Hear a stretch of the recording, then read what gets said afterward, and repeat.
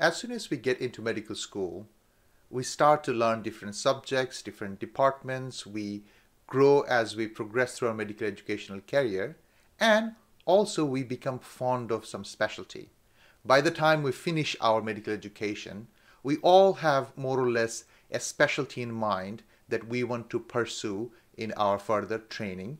To ease that process when you transition your medical care in the United Kingdom, we started this series of your specialty of interest. And in today's installment, we are going to discuss about clinical radiology training in the United Kingdom.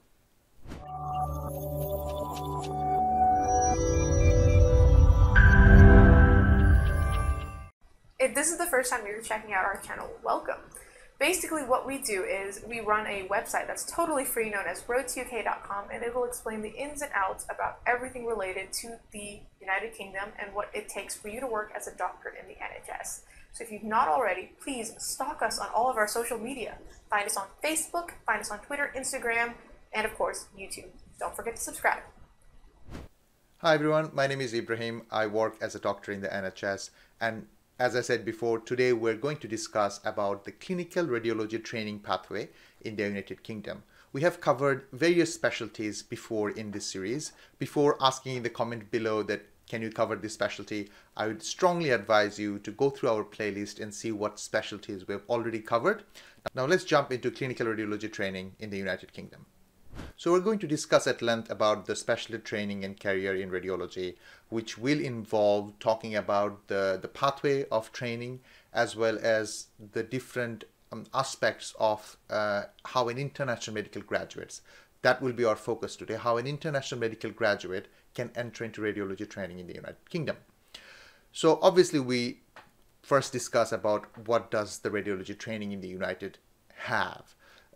So the initial bit is quite clear. The training involves producing a general clinical radiologist, but also the training involves growing special interest in one or two special interest module which is established in the curriculum. So you cannot just only become a general radiologist. I mean, you can if you want to, but you also have the option within the training program to grow special interest in one or two modules, and at the same time there is a established subspecialty which is have a separate curriculum to go through after this radiology, clinical radiology curriculum. And then all the whole discussion today and everything that I'm going to explain is based on the new radiology curriculum that can be found on GMC website. So if you are seeing this video much later than it was published, I would advise that please go through the GMC's latest curriculum, which is obviously made by the Royal College of Radiologists, and then GMC accepts it. So go through that and see and understand what the curriculum entails to train a clinical radiologist in the United Kingdom. So radiology specialty training, this slide explains the bare bone structure of the training and how it is structured for UK graduates, and we will insert where international medical graduates comes into this whole picture. So as you can see, obviously after the medical graduation you go into foundation training for UK graduates, and then you go through a recruitment process to apply for clinical radiology training and special interest training. Those are actually combined. It's a run-through training. There is no separation of core radiology training or specialist radiology training. Even though I put FRCR in between, the FRCR is not an entrance exam like MRCP, MRCS are. It's kind of sort of spread throughout the radiology training, starting from ST1 to ST5, and you have to pass different parts of FRCR exam to progress within your training program. For international medical graduates, obviously after medical graduation is completed, they try to get to the point where they obtain GMC registration first. After obtaining GMC registration, then they can enter foundation training if they're eligible. If they get provisional GMC registration, they can enter foundation training by UKFP. If they are not eligible to apply for a foundation training program by UKFP, they have other options like joining an FY2 standalone program or joining a non-training job advertised by the NHS hospitals. But if they can't join a foundation training program, their target is to obtain a CREST form, which stands for Certificate of Readiness to Enter Specialty Training, which basically proves the equivalency between the foundation training and the work they have done outside foundation training. So, to be honest, this foundation training, it has a lot of confusion among the international medical graduates, and in later slides we will discuss further what's the different pathways an international medical graduate can pursue. But for an international medical graduate, they may not have to go through FY1 or FY2 year, but if you go through foundation training by UKFP in the beginning, then you have to go through FY1, FY2. Then after the recruitment process, which takes radiology training, you go through ST1, ST2 and ST3, and obviously the last two is special interest training, which is ST4 and ST5. So it's a 5 years of training program, which is a run-through training, and the FRCR exam and other workplace-based assessments to test your capabilities in practice according to the curriculum is embedded into the whole training program. So please remember, there is no separate recruitment at any stage. So the recruitment happens only at ST1 level training. As I was saying, that what's the difference of all these things? Like, do I do UKFP? Do I do FY2 standalone? Please, I highly recommend that you watch this video by Dr. Ibrahim, where she explains the different pathways right after getting GMC registration, what type of GMC registration you get and what an IMG should pursue. The link would be found in the description box below or any of the corners above. Now, this training has a restriction criteria. If you are aware of how surgical training, core surgical training had a restriction of ST1 training, this radiology also have one. It has 18 months or less experience. So it requires you to have 18 months or less experience in radiology. And it's equivalent to a full-time equivalent job, and it's in any experience in any country only in this specialty. So radiology. If you have worked in radiology in postgraduate training or any sort of radiology work in your country, you have to count how many months has it been. If it has been more than 18 months, then you'll not be allowed to apply for ST1 radiology training. What happens to you later on, we will discuss it further as we continue this video. So obviously I want to clarify this a bit, overqualification criteria, and there's a lot of confusion around it. So you are a registered doctor and you have 18 months of radiology experience. That means you are eligible for ST1 application. Okay. You are a registered doctor, you have less than 18 months of experience in radiology. So this experience is combined in your country, in the United Kingdom, in any other countries. You're eligible for ST1 application. But you are a registered doctor, you have more than 18 months of experience, and your ST1 application is now, you are overqualified. So remember that 18 months is the cut-off experience criteria for radiology ST1 experience. Now, we would explore a bit what special interest modules exist. So as per my understanding of the curriculum, the special interest modules or special interest training is largely based on the availability of those special interests in the areas that you get into training program. Obviously, you want, if you have a vested interest in any of that, that you have to make your training program director known that you want to specialize in this specific special interest, and go from there. After third year of your training, it becomes split into 60-40 sort of thing, that you do 60% of general radiology and then 40% of special interest. Then ST5, you do 60% of special interest and 40% of general radiology. So you have to keep your general radiology skills up to date along with your special interest in your last 2 years. So obviously 3 years is doing the general radiology, and then 2 years you do mix of general radiology and the special interest.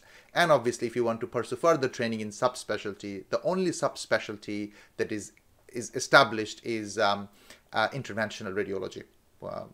which we will talk about.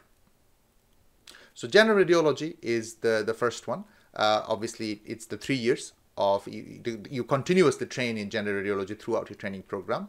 And the special interest module, which a lot of people wants to know, can I be this radiologist? Can I be that radiologist? So breast radiology is one of them, cardiac radiology, thoracic radiology, GI radiology, molecular imaging and radionucleotide radiology, pediatric, musculoskeletal, and then comes neuroradiology, head and neck, cross-sectional imaging, urogynecological, and then some core interventional like ultrasound guided biopsies or X-ray guided biopsy or aspirations or whatever, this core interventional. And as I said, there is some specialist subspecialty, which is interventional radiology. In short, in the UK, we always call them IR. This patient will be seen by IR. This patient, the IR does all the fancy stuff from thrombectomy and all the other procedures. And that's it. So that's the special interest training looks like. So you choose which one you want to become. So at the end of the day, your title becomes consultant radiologist with a special interest in head and neck radiology, consultant radiologist with a special interest in musculoskeletal radiology. So you see, that's how the training makes you specialist in certain areas. This is a very valid question, how competitive a radiology training is. And to be honest, it is a competitive training. As I said in our previous videos, the competitiveness of a training program is largely based on how many posts are available. The applications number that you will see, please don't get fooled by this, as in all the people who applied in radiology training did not only apply in radiology training, because as a doctor you can apply in multiple specialties. They may have applied in GP, they may have applied in anesthetics and surgery or whatever they fancy. The thing is, yes, obviously you can prepare your portfolio for a training application focusing on only a handful of specialty, because if you focused on creating your portfolio for surgical training, probably it will not be as applicable for internal medicine training per se. So that's what I'm saying. The application may not be only for radiology training, but it gives you an idea overall how many applications actually get submitted for the posts available. So in 2019, we can see 1,095 applications for 302 posts across the United Kingdom, making it a fairly competitive specialty. In 2020, there were 1,308 applications for 311 posts, a bit more competitive. You see the number of posts increased only by 8 and the applications increased by 300. And you can see in 2021, the applications increased higher, even though there was a small number of posts increase, making it even more competitive. So obviously the graph is telling you that the more years are passing and the training is become more competitive, and I think which is true for most of the specialties. This is also another very commonly asked question: how much can I earn as a radiology? And there is also a very common question asked through our viewers, that will I get paid during the training program? Yes, you will get paid during the training program. The training program is a paid job. You don't have to pay Royal College or your hospitals to give you training. That's not how it works in the United Kingdom. So you get paid as a trainee, and the figures that I'm going to show you here, this is only the basic unbanded salary. So this is not taking into consideration any on-calls you will do as a duty floor radiologist during your training program, and depending on how well staffed, or depending on how many number of people doing the rota, you may get paid more if there's less people and you do more on-call work, and you may get paid less if there is more people and you do less on-call work. So that's kind of very vague, and that's why we don't want to put that into figure. But obviously this, you don't only make this whatever we're showing you right now. So as an ST1, ST2, the salary per year is £40,257, And obviously on top of that, you make banding, which depends on how much on-call work you do. ST3 to ST5, this is the second nodal point, which is the 51,017. As the consultant starting salary is the same for all specialties, is 82,356. But then again, consultant, when you start as a consultant, your salary increases every year, and there are other aspects of increasing salaries, clinical excellence awards, and all the other stuff.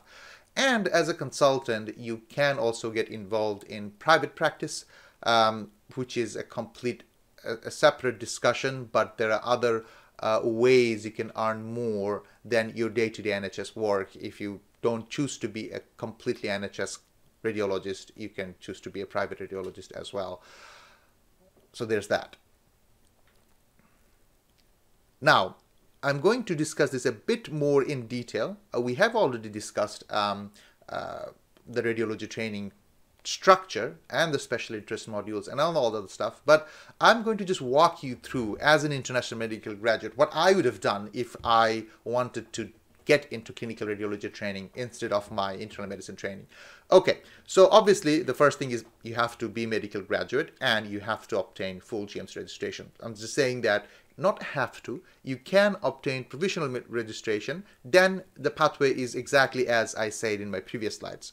So if you do full GMC registration, you can take any pathways, like you can take PLAB exam, you can take MRCP exam, you can take MRCS exam, whichever you fancy and whichever you find suitable for your career. Because if you take MRCP exam, you can still apply for radiology training, and your applying for medicine training still stays open. If you take MRCS exam, you can still apply for radiology training, and also your possibility of getting into a surgical training also increases, because that proves commitment to surgical specialties as well. So you get full GMC registration, whichever pathway you choose.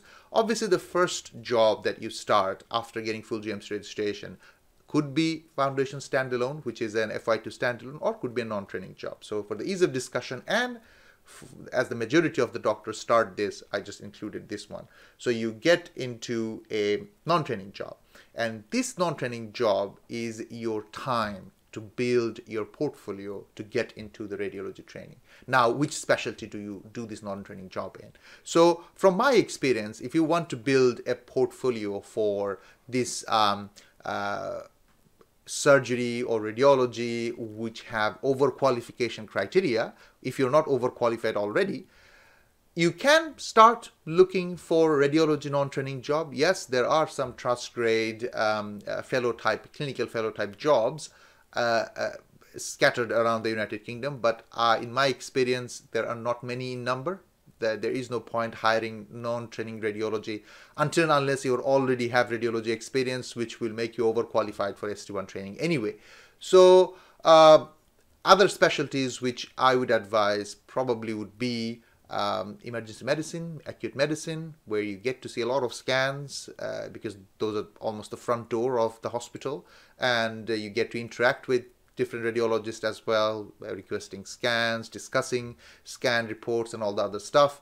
And basically you get in touch with radiology a lot in those specialties. So do consider starting in emergency medicine or acute medicine if you want to pursue clinical radiology training application. And during that training application, you have to build your portfolio and also work towards getting a CREST form signed. So this is the task during your first non-training job, building up a portfolio for training application, and at the same time, so when you build a portfolio for a training application, it's easy because those are the things you will do for CREST form signing as well. And I put this exclamation mark. Remember, if you start in a radiology non-training job and you have somehow you got into radiology non-training job and you don't have 18 months of experience, so remember that the clock has started and it will count towards the 18 months of experience. So after the CREST form is signed, then you have to go through a recruitment process.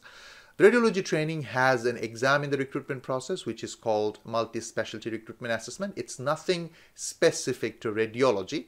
It has it's the same exam that you take for a GP training or obs and gynae training. This is just a way to shortlist different people. So MSRA is a considerable amount of preparation is needed, because if you score high, it increases your chance of getting shortlisted for interview. MSRA has 2 papers, situational judgment test and a clinical problem solving paper. The preparation methods are available online. If you Google, you will find out the different question banks that you can solve and prepare for MSRA exam. And that's the thing that makes or break your application. You have to score really well to get into the interview. And at the same time, your portfolio as well serves a good purpose of giving you a pre-interview score which shortlists you for interview. Obviously, then you have to do well in interview and then get offer for clinical radiology training. So this basically is the pathway. So remember, during the non-training job, wherever you're starting in the NHS, you have to have complete focus on how to build your portfolio. If you're still confused about what is a training job and what is a non-training job, check out this video. I have explained what these jobs are and what the difference in applying is.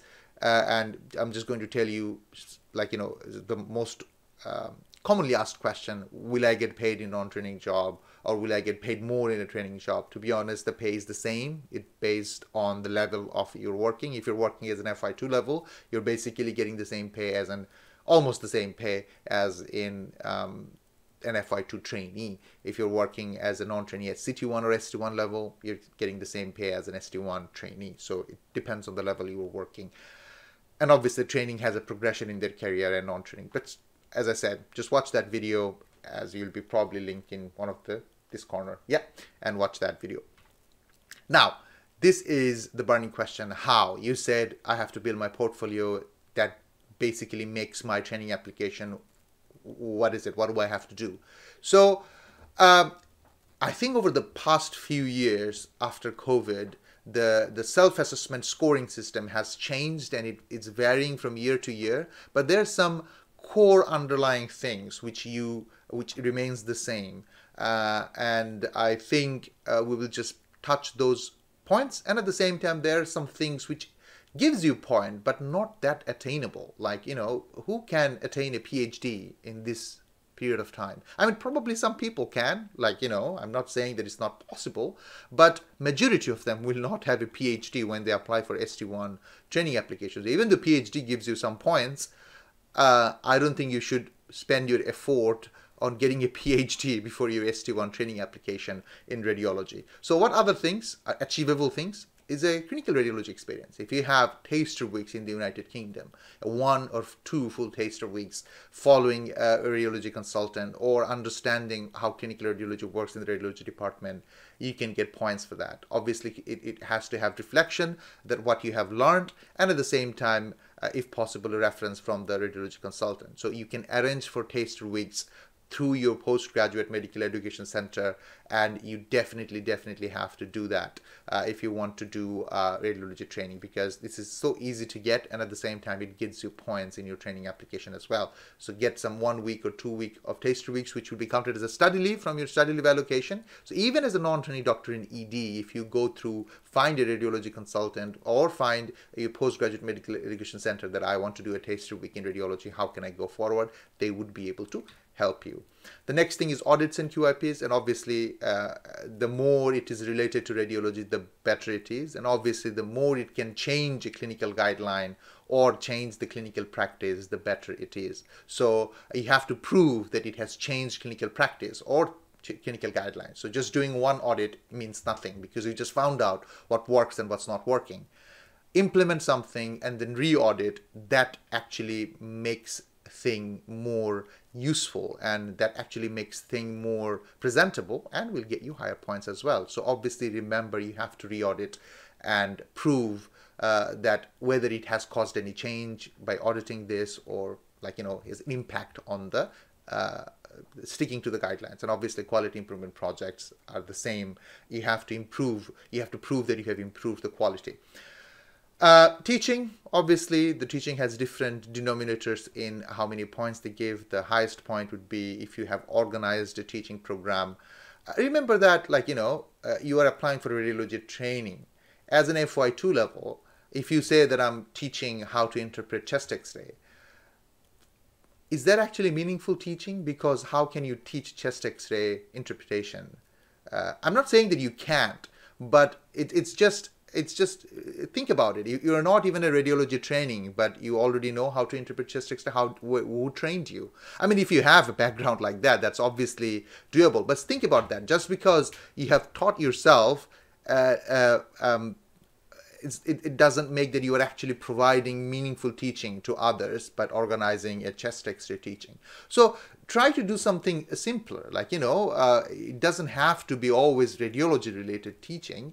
It could be anything. So focus on organizing a teaching program, not necessarily a radiology teaching program, because I don't think you're expected to organize a radiology training program when you're not even a radiology trainee.